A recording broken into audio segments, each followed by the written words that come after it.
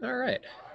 Part entries are just starting to slowly taper off, so I'm going to get started at least with my introduction. Hello and welcome. I'm Anthony. I work here at Foto in New York. I am one of our medium support specialists and sales associates. I've been working with the Alpa brand personally for, I want to say, the last 6 or 7 years now, 6 years or so. Um, it's a fantastic tool that comes with all kinds of different solutions for all types of different projects, and that's kind of the beauty of what Alpa is. It's a precision-made camera system, and I'm going to let André Oldani, the head of product and communication for Alpa, really tell that story today.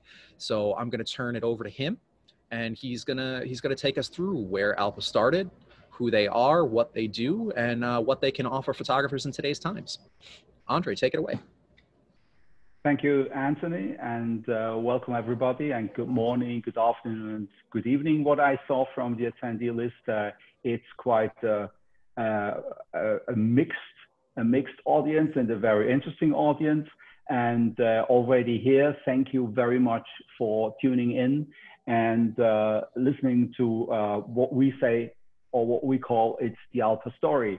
It's maybe a little bit about the history itself. It should be a topic which is not so grief as other things going on at the moment. And so I hope you will enjoy our ride through the last 100 years with Alpa. Maybe one word in the beginning. What is Alpa? Alpa, or what we use as a claim, is we are photographic tool makers. So we are making cameras, but not only cameras, we make a whole universe of instruments. And that's the reason why we also call it not just tools, but also instruments. Not at the last that you should use your lenses and handle your lenses with care. It's also enjoying the thrill of photography. What we mean with this, it's not just this, okay, let's use an iPhone, let's use a smartphone and make a picture. It's more about enjoying the whole process of photography. And this is an aspect we want to keep with Alpa and with our tools also for the future. And the last thing is beyond branding. So it's not standing here maybe for marketing. This is not a marketing company. What we are doing is hardware. And we want to provide you as photographers with the right tools to transform your ideas, your thoughts, your whatever into real pictures. In the beginning, some facts and figures. We are a Swiss company. It's a company which is owner managed. We are based in Zurich, Switzerland. Our workforce at the moment is roughly some 6. If we count in all the students and everybody, it's around 10. So it's a very small but precious company. We have cooperations with various institutions, especially here the ETH, so that's the Swiss Federal Institute of Technology, where we have at the moment a larger project going on for additive manufacturing. Our production partners, as you may know, it's mainly in Switzerland and Germany for the lenses, Rodenstock, Novaflex, etc. Our representations are around the world, and of course, we also welcome you as a customer, as a potential customer, as whatever, as an interested person. We also welcome you here in Zurich. You see on the picture the headquarters here in Zurich. Alpa is roughly 100 years old, at least the company that stood behind that company was Pignon SA. Pignon was originally founded in 1918, so right after the Great War, and the continent lying in shambles, and a company started to do something which is very Swiss. So they made gears. They started to produce gears for watchmaking. So these cocklings. The company itself it was located in the French part of Switzerland. So that's the western part.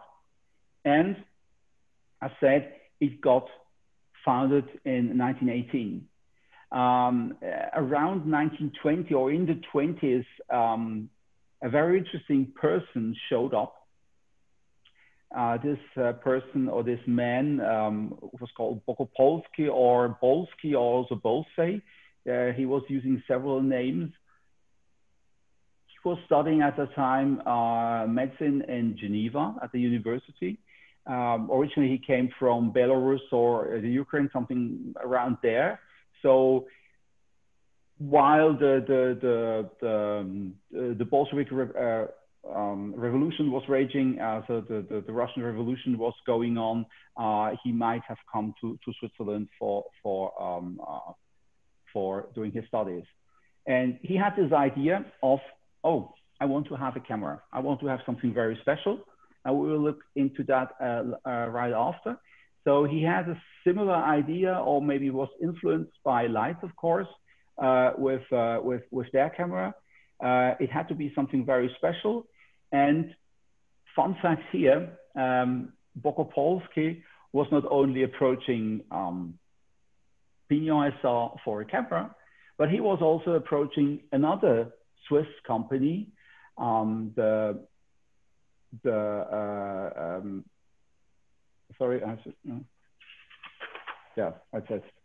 it's Payar. Payar is also in the French-speaking part of Switzerland, and they were very famous for making music boxes. Payar, maybe some of you know some of the products. Doron, so the turntable. Hermes, that was the Hermes Baby, that was the typewriter, like a Remington, very small one, to larger ones. Very famous here, at least in Switzerland and in Europe. And they make later the Bolex. And the Bolex is also going back to Bokopolsky. So at the same time, he sold his idea to Pignon SA for a camera, and for a film camera to the Payar. The idea was great, but not final. So he came up with some interesting ideas, and the engineers had to make it then working and forge it into a product. That's the reason why the Alpa reflex was born when the Second World War was raging. So we started with after the Great War, and we went right into the next war. And in 1942, the camera was more or less ready at the first one. In 46, the name, the brand Alpa was registered. And that's the reason why we say, okay, it started in 46. We have in 65, we had a peak production of 1,400 bodies. In total, only around 38,000 Alpa bodies of the small format 35mm camera got produced between 42 and 1990. And in 1990, the company went bankrupt. So let's dive into the products they had. In the 40s, and one of the first products was the Alpa Reflex. So most of you can see it has some similarities with the Leica. It had, but in contrast, a reflex finder. And because they were not trusting the whole thing, they said, okay, we have to do something again and something in addition. And let's make also a rangefinder, or build in a rangefinder. So this camera had a rangefinder and a reflex finder. So just in case and as a fail-safe. You see this camera, this is now without the finder. It's very similar to what you would expect from a camera from that time. Very sturdy, retractable optics, knobs to turn, something like this. So it was quite common, but it was really, really sturdy. It was not just tin and plastic, or plastic bandana. It was not just tin. It was really, it was made out of the full. All. An interesting thing also, for example, and we used this idea later on, is the dressing gown. So they were quite clever, and they made, at least for some of the models, they say, okay, as today, nobody is really reading the manual. So let's put it on the camera so they have to read it before they can remove it. And so they did. We did the same with our Alpa 12 FPS later on. So we took up this idea, which was very cute and a really nice thing. Later in the 40s, they came up with a real prism, so 45-degree entry and everything.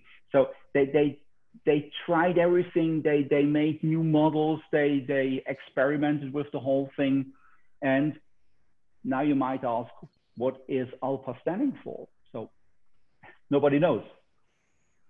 Maybe it's the Alps, of course. That's something that could be very close to what you would expect. But the real idea behind the acronym Alpa is absolutely unclear. Also, the next one, then what we see as all near or all near. You see it here. So they really, everything they tried. So now this is with a 90-degree one. And here you see this Alpa Alnea sign, which was also used. So it's not absolutely clear, but as mentioned before, Alnea might stand for all near. And you see now in the 50s, we are approaching the model that was one of the most successful. That was the Model 6. It had a rangefinder. This one here, this specific one not, because the rangefinder was not horizontal like in a Leica. You see the window and then a little flap at the bottom of the body, and there would have been the second one. So it was a vertical instead of a horizontal rangefinder plus the reflex finder itself. This one now, then the culmination point was this Model 6B. What is special here is, I have one for you here, is normally you would expect that you wind like this, not with Alpa. Alpa is always a little bit special. So you wind like this. So it goes the other way around. Why? Because when you have it to your eyes, you might interfere with your thumb manipulating. So they thought, okay, we do it the other way around. Plus, it doesn't need so much gear stuff, and it was working quite nicely. Also, something very special with Alpa is you do not release like this. So not in the vertical, because this could force you into an unsharp picture.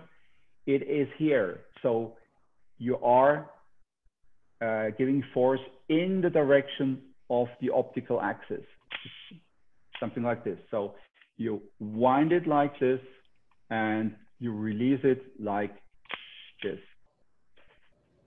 Very special. Not so many cameras had this, and it's quite interesting. Here's something, what I told you before. You have here a very nice illustration from a billboard. And here you see the folding mirror.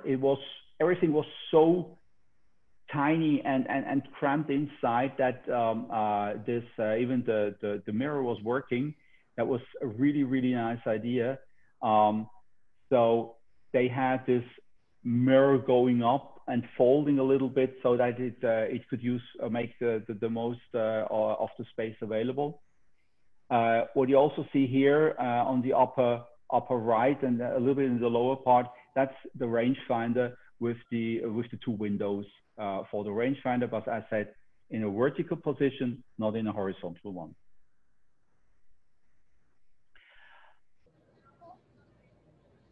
Time goes by. Here you see one model, a very famous Model 7. Why very famous?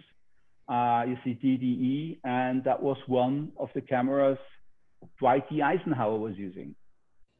So the American president, after the war, was using, or he was into photography, and he was, amongst maybe others, also using Alpa cameras for his hobby.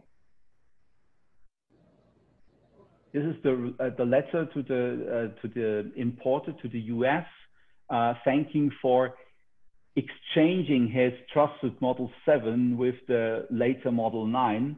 And so we have absolutely no clue if this was given for free or not, but at least it was in the right hands.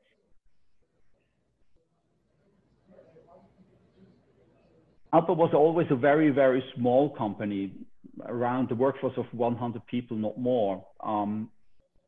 What they did is quite interesting because it was more or less similar to what happened later with the new Alpa. Of course, the company was too small to do their own optic calculation and optic manufacturing. So what they did is they sourced lenses with others.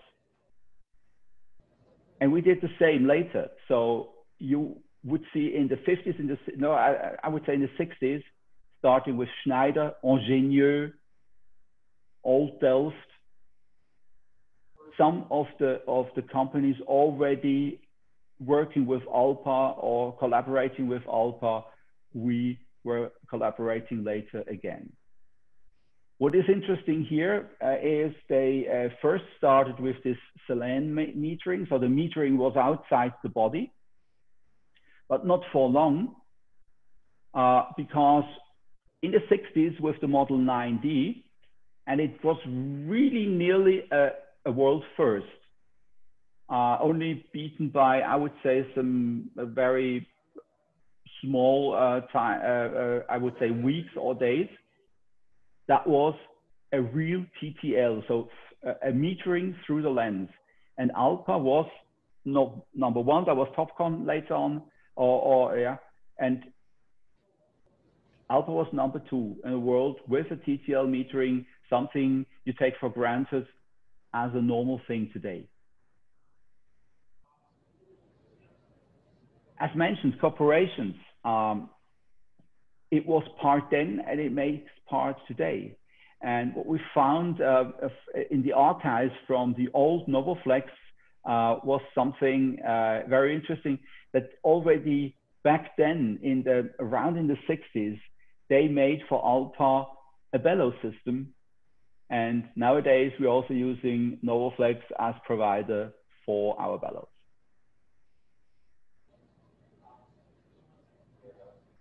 Something more important, of course, and also more prestigious and thrilling is Alpa was connected in a friendly way to the Swiss company Kern. Kern made some optical instruments, theodolites and stuff like this, so quite complex things. And they also made their own lenses because they needed for their measuring instruments. So they had this optic manufacturing and optical calculation bureau. And what they made is for Alpa, the Sweetar. And you here see also it's the Cine Sweetar. That's of course, those are the lenses for the Bolex film or movie camera. And what they did is NASA approached them for the moon landing for Apollo 11. And so these lenses have been to the moon as the very first and only back then Cine lenses taken with them in the Eagle in the lander module.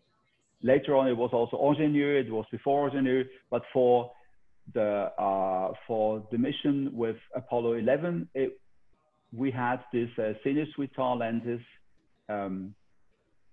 on our earthly trabant. Andre, I'm actually going to just jump in real quick because a question came to the Q&A that's relevant to what we're talking about right now. And just for a little bit of clarification, Ben asks, would Alpa design their own lenses or just use a Schneider or other manufacturer lens without modification? It is, we are using large format lenses, so maybe we have to go a bit into deeper into that.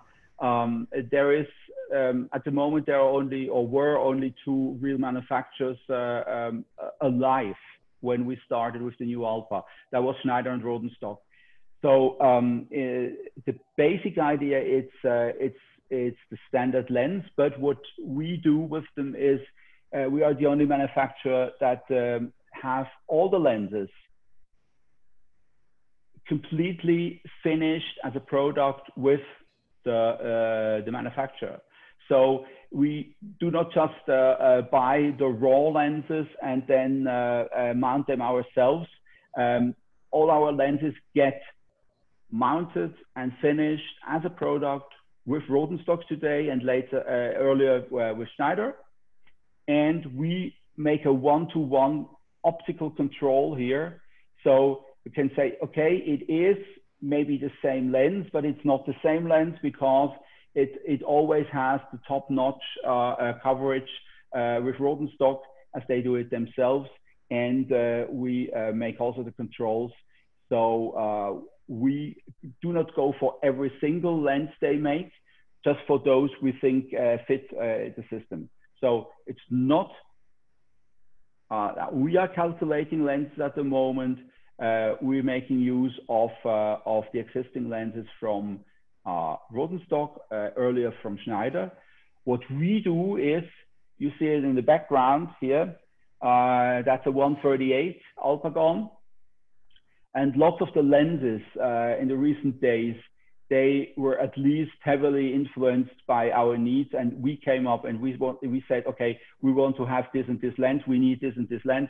Our customer wants to have this type of lens.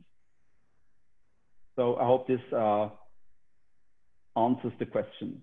It does for current times. Now, just relating it back to Alpa in the past, I believe you mentioned this, but it bears repeating. Alpa was not previously making lenses before, correct? They just were picking what was kind of available, working with manufacturers and having them made in the mount? Absolutely, absolutely. So it's a very similar process. They were sourcing their lenses from proven and well-known manufacturers, as also back then from Schneider, from Ingenieux. They made it work for their cameras, of course, because, as you know, each system has its own bayonet. It has only its mounting, its flange. Everything is very special. So it's not a one-to-one, but the optical formula is more or less was the same. Thank you. Okay. So maybe something here. Again, Suitar used to be part of the Leica Geosystems, Leica Microsystems universe, but they abandoned the brand. So we were able to acquire it and to renew it. And so Suitar nowadays is our own brand. In between, maybe those who are familiar with the system, they know that there were a lens like Helvetar. And the Helvetar was also for Helvetica, so for Switzerland, because Suitar was not available. It was a stand-in, it was a replacement brand. Until then, we were so lucky that we got the Suitar brand, the original one. Jumping to the 70s, and the 70s will become very important. Alpa was quite interested in having still sturdy and working and perfect cameras. So what they did, they introduced electronics. The SI, the 11SI is kind of the pinnacle of this evolution. It has electronics inside. It has a light metering that was very precise. It was even back then, taking the lens, the light from the lens, and the false light might fall through the ocular, so the where you had your eyes, was compensated so that the reading was not false from or misleading from the false light. You see here also Kinon, Kinoptic, very famous lenses back then. But in the 70s, everybody knows, and most of you know, what happened is it was the big bang for the Japanese camera manufacturers. In the 70s, more or less, all the big players in Germany, in France, in Great Britain went belly up. They couldn't compete with the Canons and the Nikons and everything that was coming up from Japan, which was most often just better than what they did at a lower cost and with more lenses, etc., etc. So in the 70s, brands like Contarex disappeared and others. Alpa managed in a way to survive. They did some very strange stuff. They did some stuff with gold-plated or collector items, etc., etc., which was their way to survive, at least these days. What they also did in the 80s, they try, okay, yeah, we cannot do a complete development in Switzerland with a small company and with even lower sales figures. So what they tried is something not so nice, but at least interesting. They tried to source it. And so what you see here is an Alpa made in Japan. It is from Kinon. There was an SI 2000 and 3000. They had even changing everything, also with the mount. It was a complete failure, so to say. It was not helping to survive. It was the last attempt for them to come back with sales and numbers. It wasn't working. And the very, very, very last attempt was then this here. That's a very rare picture. It shows a mock-up of a potential design of an Alpa 12. That's now you see also why the Alpa 12 is named Alpa 12, also for us, because it was the successor in the numbering system. So the last one was 11. This 12 here, it's just a mock-up. It shows an interchangeable viewfinder potentially. This was just this design study mock-up. We are very happy that we got this image from the Swiss Camera Museum in Vevey. They have the largest collection of the old and the new Alpas, because also Vevey is in the French speaking part of Switzerland, and they have this connection there, of course. So this is the final point, and then the shutter was closing. So the company, the original company Alpa, went bankrupt. And it took 6 years until Ursula and Thomas were able to acquire the brand and only the brand name. Nothing else was working. It was said the company itself, or the manufacturing place, was not in good shape. Spare parts was of unclear quality. So they ended up with just acquiring the brand and starting something new. And now we're in 1996, end of the 90s, where the company got established. And you see now, okay, but 1998, so 2 years, what happened? In 1996, their original idea was based on this type of camera. That's the Elmanox. Later size Econ model. It was a camera with a very, very fast lens. It was a 2.0 100mm lens. And it was famous for this gentleman here. It's Eric Solomon, who was very famous because he was using this lens. And this lens changed photography because he was able to work without flashlight. And the image you see there is Aristide Briand and Quai d'Orsay, also in the State Department of France. And the very famous saying is "Allez voilà le roi des indiscrets," because he was always there, and he was always there and took pictures. So he was oh, there he is, the king of the indiscreet. And he was very famous. He was accepted. He was a reporter. He was in the League of Nations. He was in more or less every gathering of the after-war community, political communities. Unfortunately, his wife and his younger son got murdered afterwards in one of the concentration camps in Auschwitz, and he is really famous for renewing and bringing in this type of photography.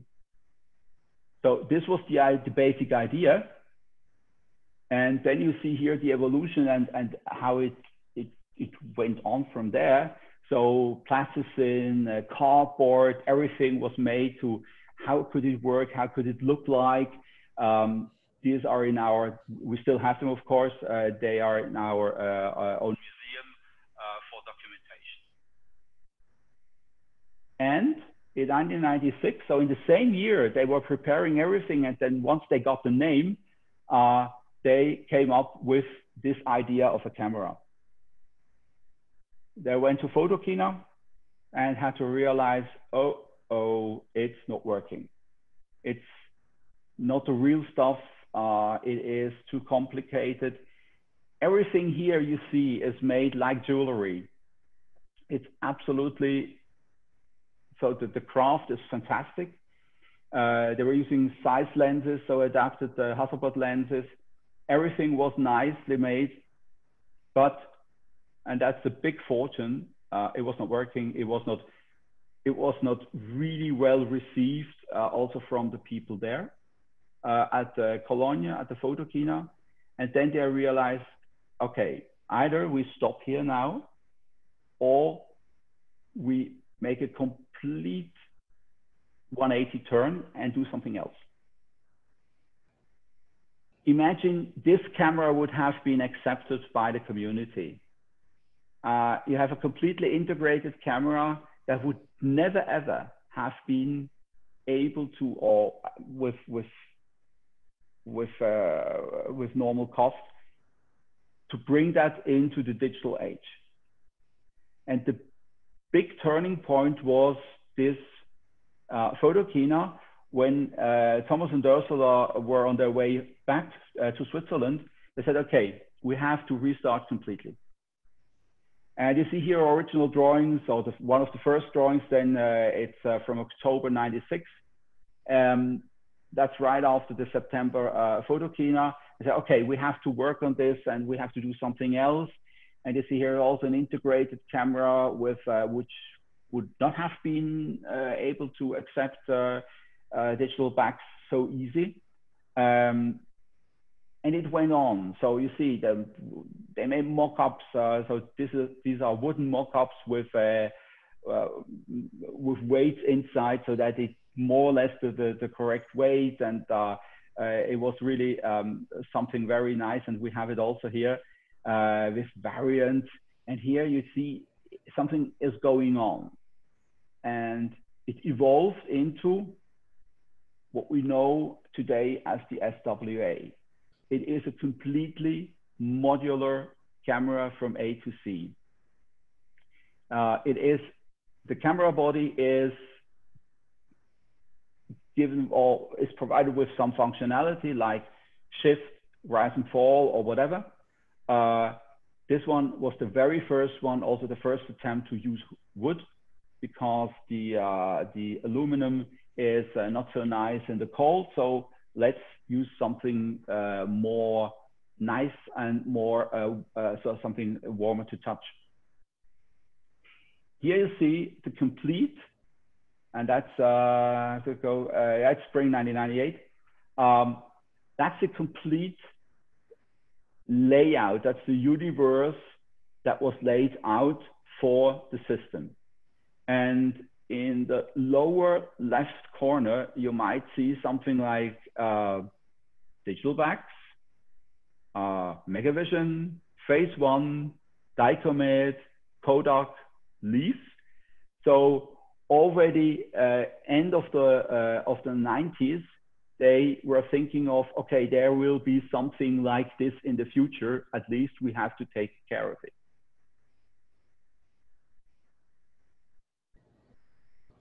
In 1998, yeah. I was going to say, what's great about that hand-drawn flow chart of compatibility in 1998, you still have that today. Yes. You have modern versions of this today that shows the whole Alpa ecosystem. It's amazing to see the transition from that then to you still have that now as a more technical document. Absolutely, yeah. So it was really, and that's this is hand drawn, everything from Thomas. I have to say, Thomas is originally by profession, he is graphic designer. And now psychologist, and a little bit more. But from the very beginning, these are the genes of the graphic designer who has to lay it out everything and to make it work. And it's really nicely drawn, and everything is an original. Yeah. So in 1998, so they came up with this new camera, this new type of camera. You see here the image that was taken for the Red Dot Design Award. Back then, it was not so inflated as today, so it was a little bit more compact and not so many prizes. And they earned the highest design quality achievement prize and the best of the best. So interesting also here, when they made the picture or when they made this illustration image that went into the book, and catalog, it shows the camera with what? A Phase 1 digital back. So even back then, there was something, okay, the world will become digital. And so that's the camera you may know. It is the SWA, so with the shift, with the rising front. It is the WA without the rising front. Also a funny story here. They've been to Paris back then for a little show, and they say, well, they were so nervous, and a very nice, not so tall Frenchman came straight from the entrance to their desk, and together with him, lots of people. And he came to their desk and said, okay, that's what I need. That's what I was waiting for not all my life, but for a long time.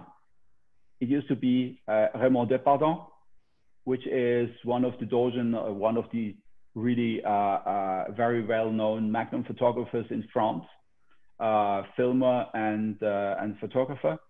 And Raymond is, or was, the absolutely customer number one.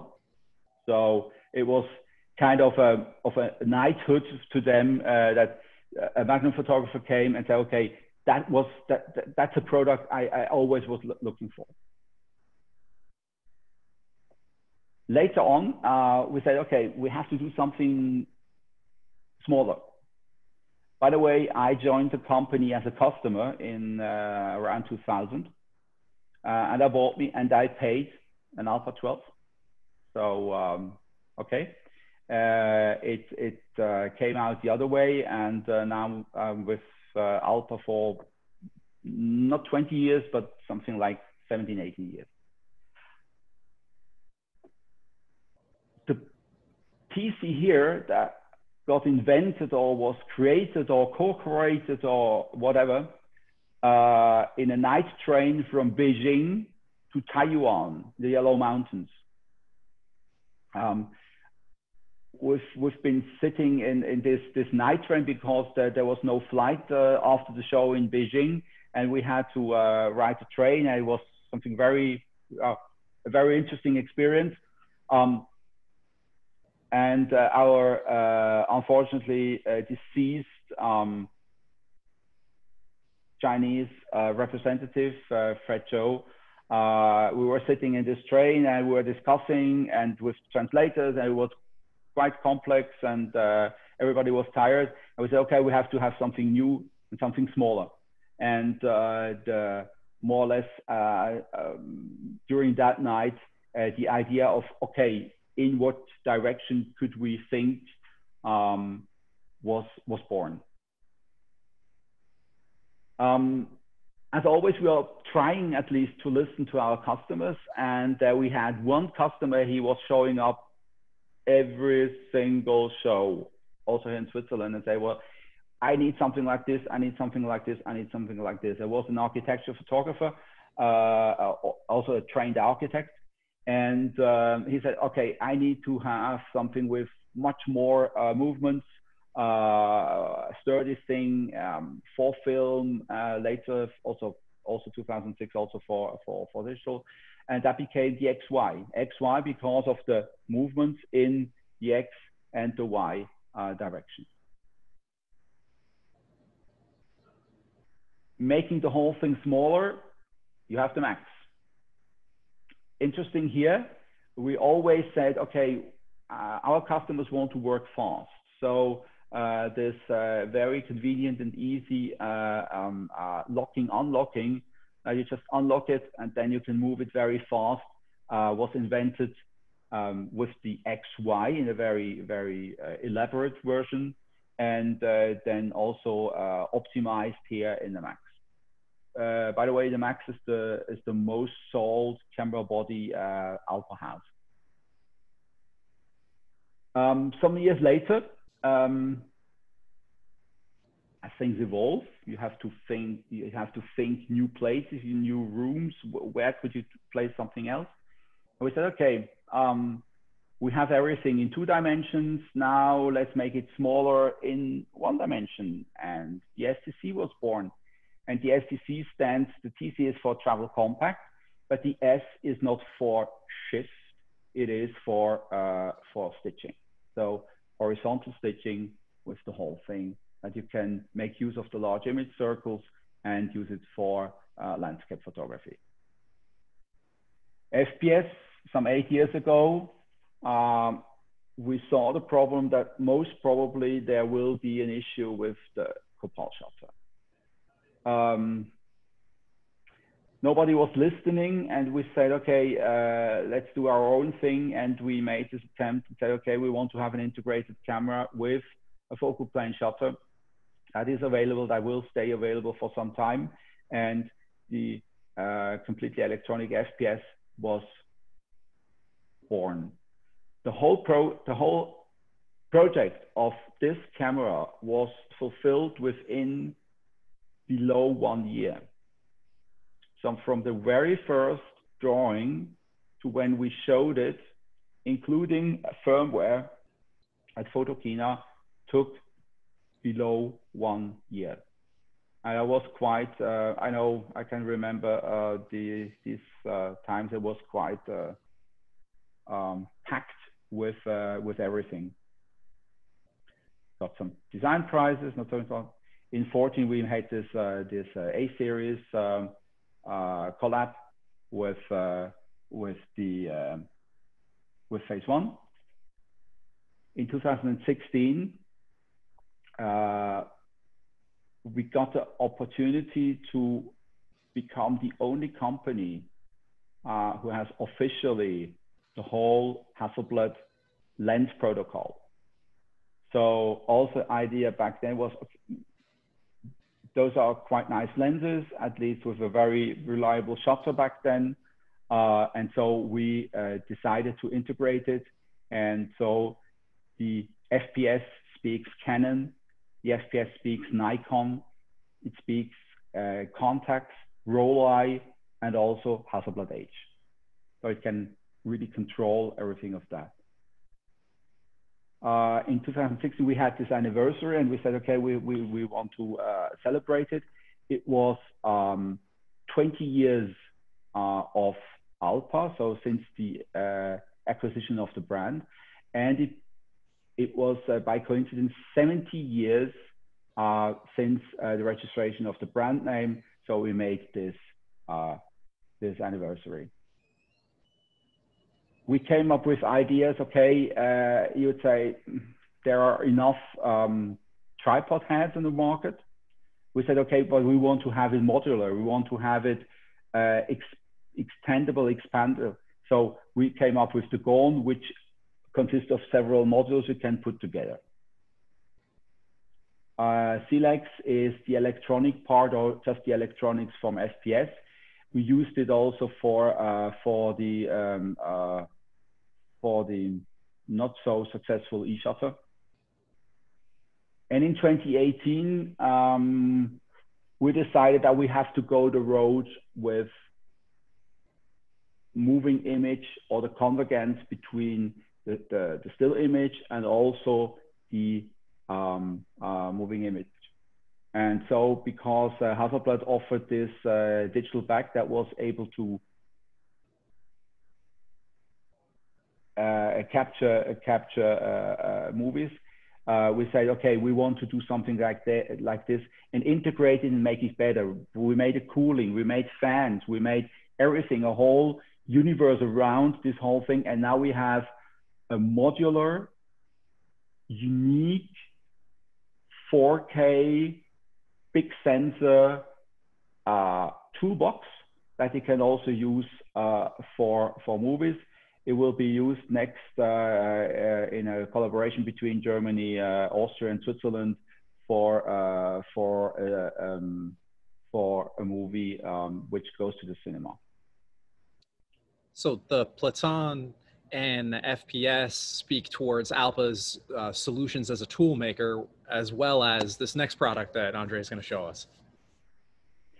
Yeah,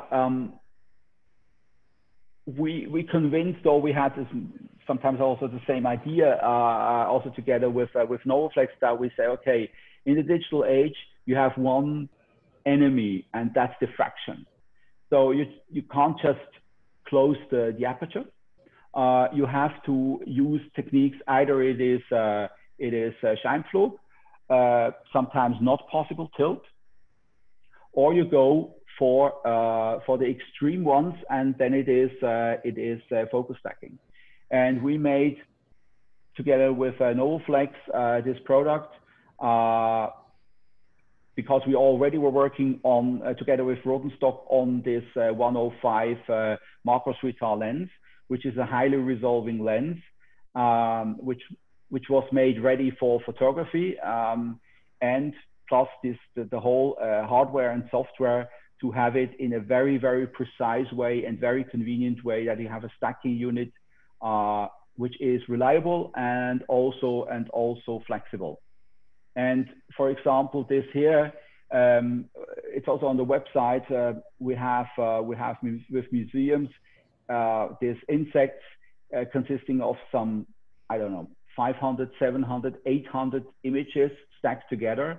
This is in Berlin, the Naturkundemuseum, and they were or they are on the way to catalog their specimens with their insects. Some new models in 18. We had the Plus, which is nowadays the standard model for architecture, for landscape, for in our range. And special limited series for China. I have to say this was really a limited series, and so it's not available Maybe it will become available again, but for the moment not. It is the Alpa 12 panel with very large movements, making use of the large image circles of a 90mm Alpagon or a 138 for panoramic images.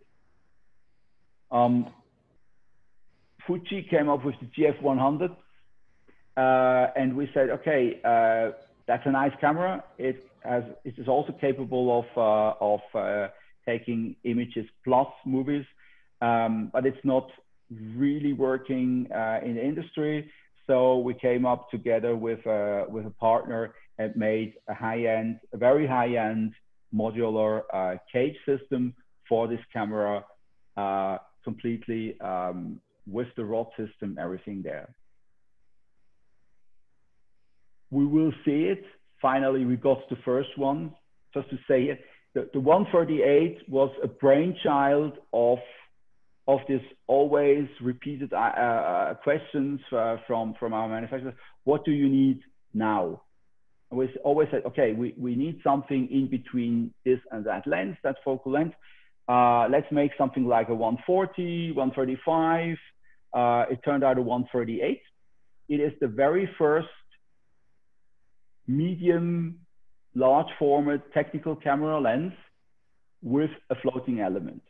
So quality stays consistent between infinity and 1 to 4 due to this floating element.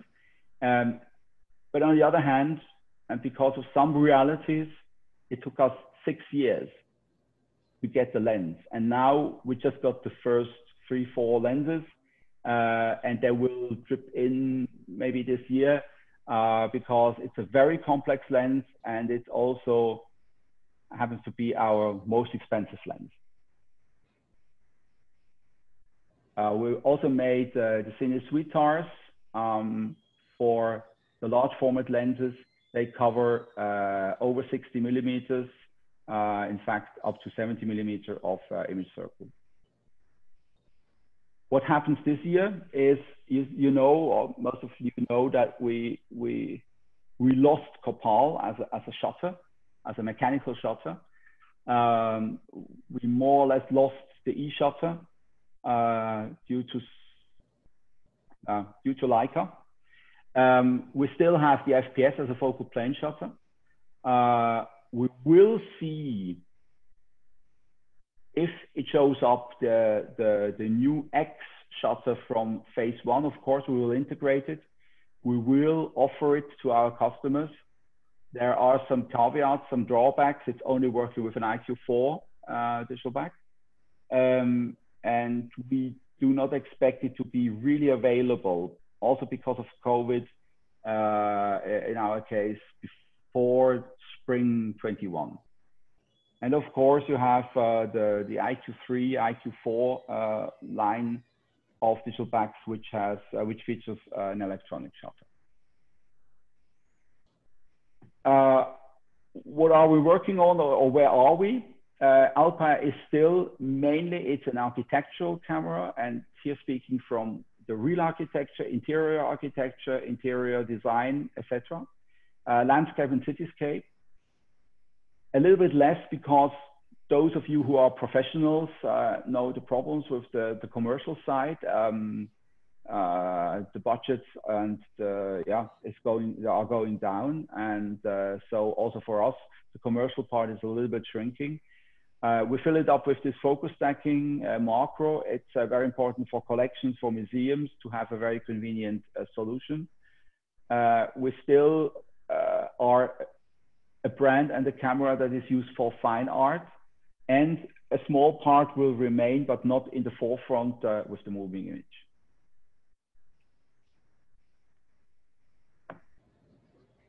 To sum it up, what is Alpa standing for? We live quality and we breathe quality, and we want to have quality in the hands of our customers. We want to have these products precise, integrated as a modular system, and very important for us, in a sustainable way. So we are not making products that are breaking just because we can then sell a new one. We want to have reliable, long-living products, and as a result, also a sustainable product, which is speaking for itself. We still have a we are aficionados of design, and we want to have special design. And last but not least, the whole thing, there should be a little bit of joy. You should have this joy. I hope you can go out for photography and for what you love more in the future, not hindered by whatever circumstances we are living now with. And therefore, Alpa is there. If you have questions, drop us a note, drop us an email. We also offer video calls for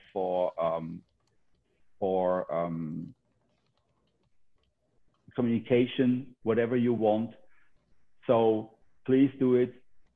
Let us know if you have questions, if you have something you want to know. We are here, and we try to answer as soon or as fast as possible.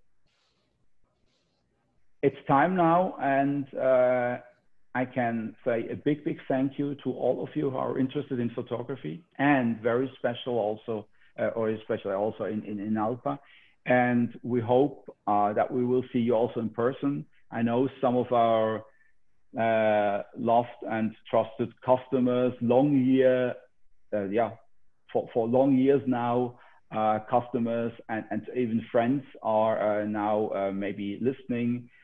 We have a very special relationship to our friends, customers, photographers, and we try to keep that up. And I hope together we will have also in the future a very good time. So a big thank you also to Anthony, also to PhotoCare, to give us the opportunity to show this, or to share this lightweight ideas and a little bit of history over the last 100 years with you. So thank you very much. Thank you, Andre. We appreciate everybody coming. We do have a few questions here, Andre, before you run.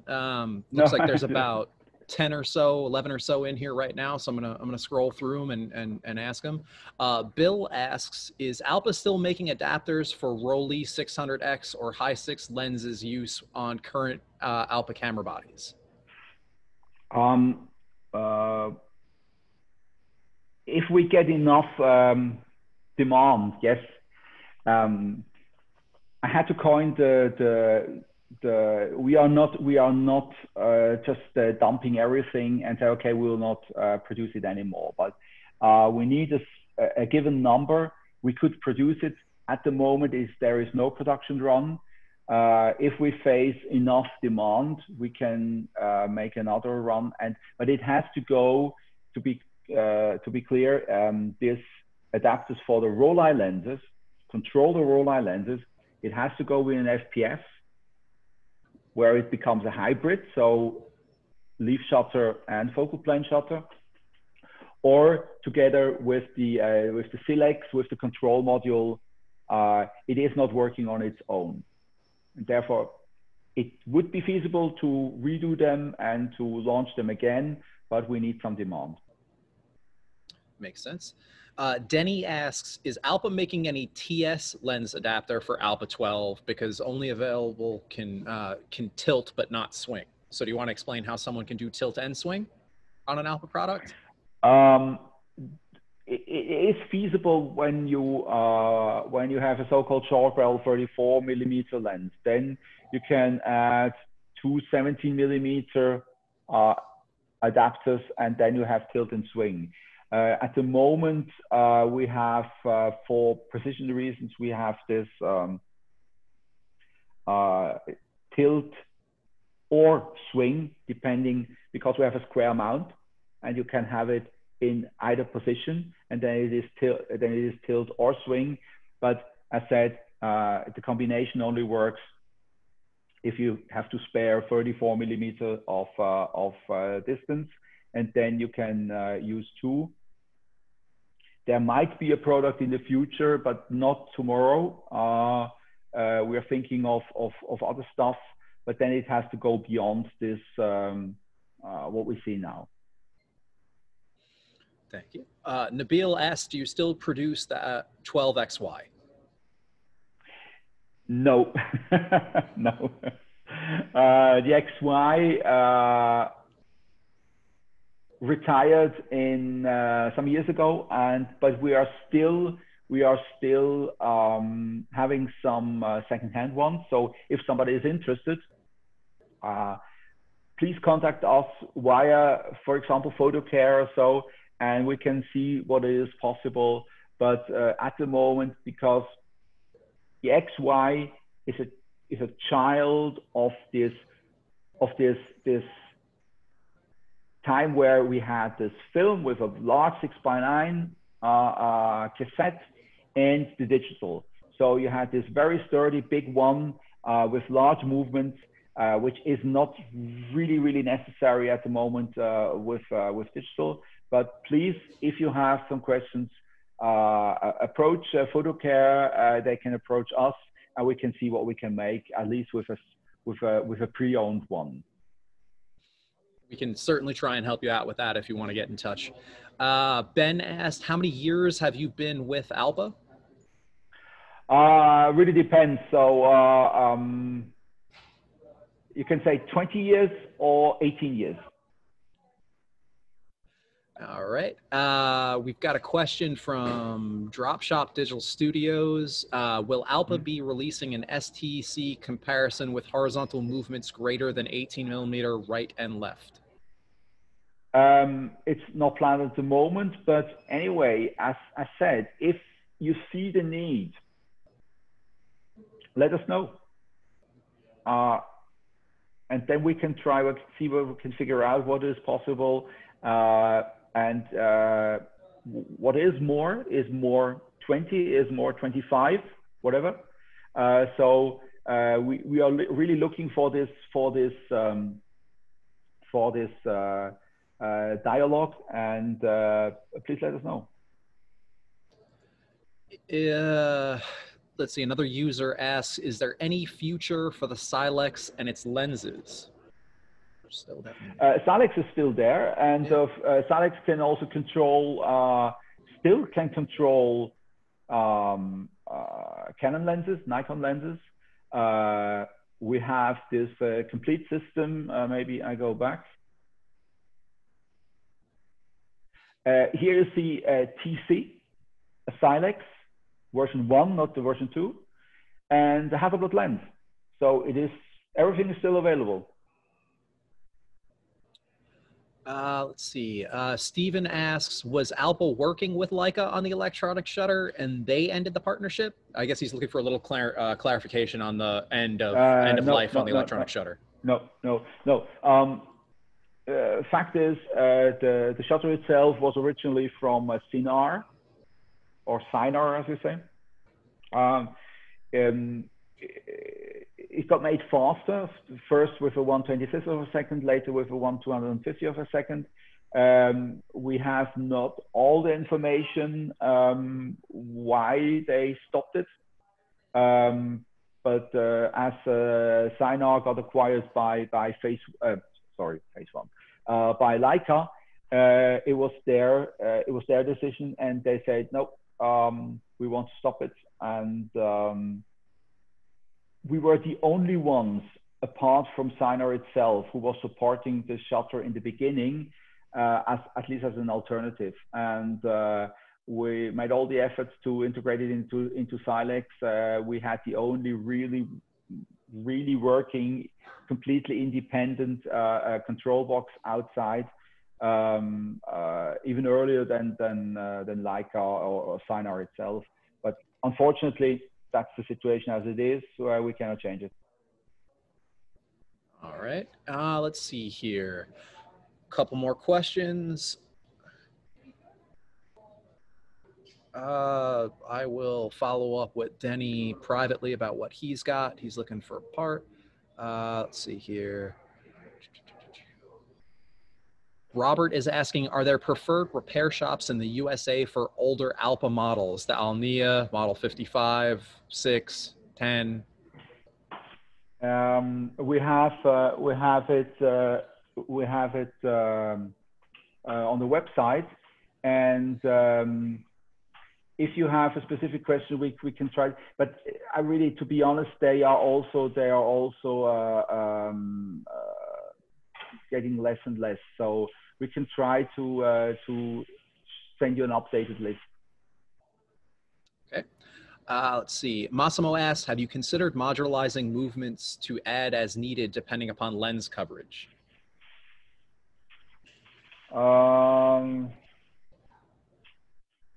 I do not get completely the question. Modularizing for?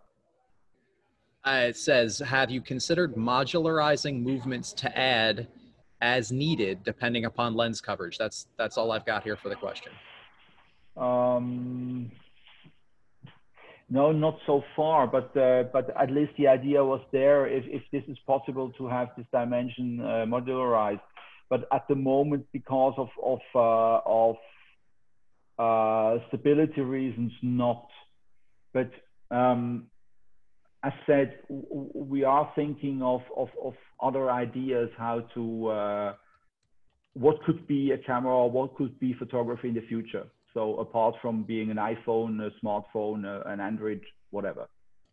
So, but it's a little bit too early to come up with details here. Okay.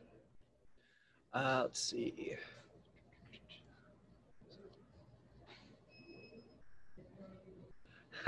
Massimo also asked, are the camera photographs part of a larger project beyond this presentation, perhaps a book on Alpa design?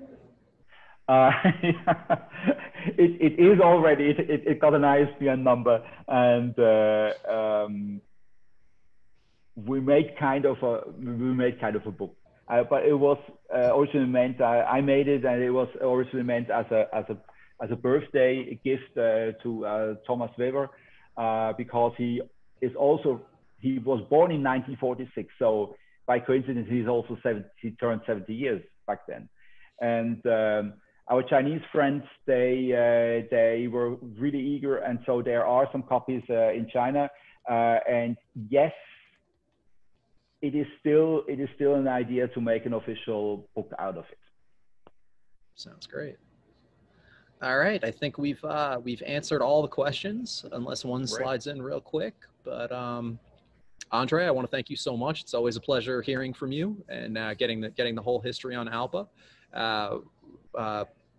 This is just another continuation in our online knowledge sharing series that we've been doing. We kind of started all of these back when we were all working from home, lockdown and quarantine. Now that we've returned back to the store here at PhotoCare, we're continuing them to help get information, knowledge, and information out there. So we do plan to have more of these. You can always check out photocare.com's event page for more events. And I believe that we're working on a second installment of this Alpa series where it's more about images made and how to use the cameras. So keep an eye out for that one. And I just really want to thank everybody for coming. If you have any questions whatsoever, feel free to get in touch with us. Feel free to get in touch with Alpa, and we'll help you out however we can. André, again, thank you so much for being here and working through this with us today. And I want to thank everybody who tuned in and stuck with us through to the end. Thank you as well. I hope you all have a great day, and we will talk to you soon. Thank you. And stay safe. Stay safe, absolutely. Thank you. Bye-bye. Bye.